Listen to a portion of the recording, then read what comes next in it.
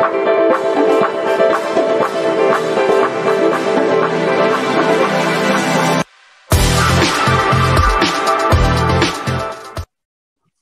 to Nasdaq Trade Talks. I'm Jill Malandirno, Global Markets Reporter at Nasdaq. Joining me is Salvatore Palella, CEO of Helbiz, a global micromobility company and also the first micromobility company to list on Nasdaq. Salvatore, it's great to meet with you. Welcome to Trade Talks. Thank you. Nice to meet you. Explain to the audience more about the micromobility industry and the ecosystem around it. So micromobility is a new way to move around, a new way to go from A to B. We start to work on this around 6 years ago, and now micromobility, especially after COVID impact, is one of the biggest sector in a lot of mobility space, especially in city where transportation is really difficult. And I think it's going to be the future in the next 10 years.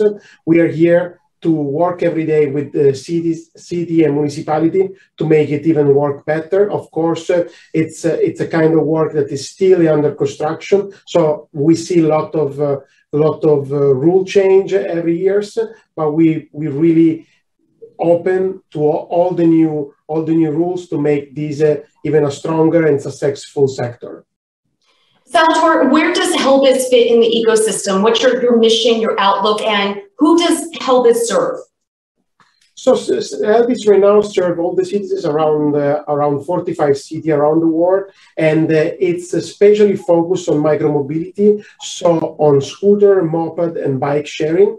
But in the next future, I'm really sure that we will start to sell scooter, mopeds, and bicycle. But I'm also sure that we will be focused also on the delivery, because I think mobility and delivery working together in a lot of cities, and we are here to stay.